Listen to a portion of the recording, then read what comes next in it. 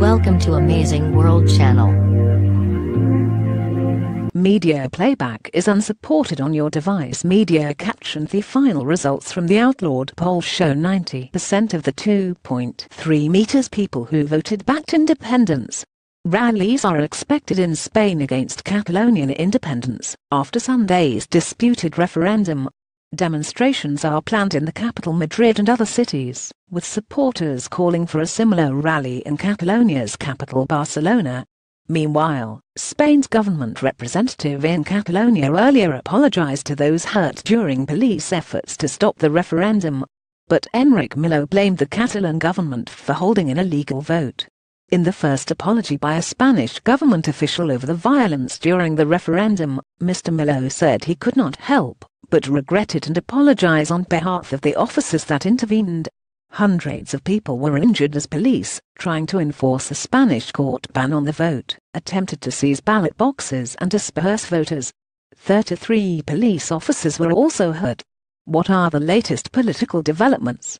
Catalan President Carles Puigdemont now plans to address the Catalan Parliament on Tuesday at 1800 local time 1600 GMT. The Speaker of the Parliament in the autonomous northeastern region says Spain's constitutional court had earlier suspended the Catalan Parliament session that had been planned for Monday.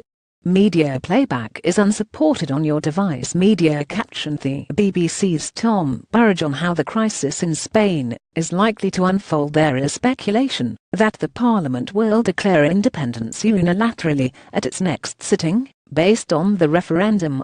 The final results from the poll show 90% of the 2.3 million people who voted backed independence. Turnout was 43%. There have been several claims of irregularities, and many ballot boxes were seized by the Spanish police.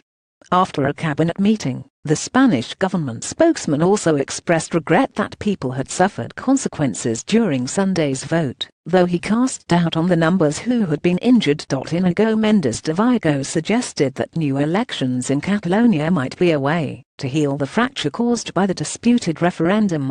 Meanwhile, the former leader of Catalonia, Artur Mas, told the Financial Times that the region was not yet ready for real independence, even though he believed it had won the right to break away. Stepping back from the brink. By BBC's James Reynolds, the competing authorities in Barcelona and Madrid could each take a potentially dramatic step. Barcelona has the option of making a unilateral declaration of independence. For its part, Madrid has the power to dissolve self-rule in Catalonia. Each step, if taken, would provoke a constitutional crisis in Spain. There are some signs that each side may choose to pause.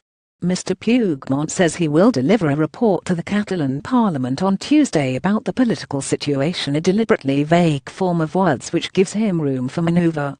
More on the Catalan crisis. In other developments, some major firms have decided to move either their headquarters or transfer their legally registered bases from Barcelona. The Catalan chief of police, Josep Luis Trapero, appeared before a judge in a national criminal court in Madrid on suspicion of sedition against the state.